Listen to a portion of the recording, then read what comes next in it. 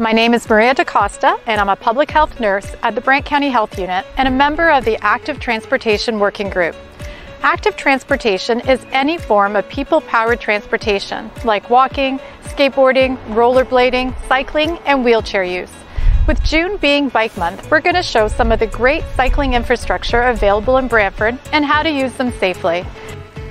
Bicycles are vehicles too, and they belong on the road just as much as any other vehicle. Today, we're going to focus on two-way protected cycle tracks, just like this one located at Oak Hill Drive. These types of bicycle lanes are only found on one side of the road, but allow cyclists to travel in both directions. Cyclists on the two-way cycle track must follow the direction of travel marked on the pavement. Just like a motor vehicle, cyclists must come to a complete stop at a stop sign, signal turns, and stop for pedestrians at crossovers.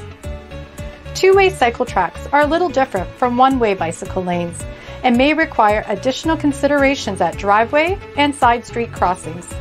Having dedicated lanes just for bicycles with physical barriers helps to keep bicycles and motor vehicles separate, making it easier and safer to share the road. Together, we can make it easier and safer to go by bike. For more information, please visit www.bchu.org/injury prevention.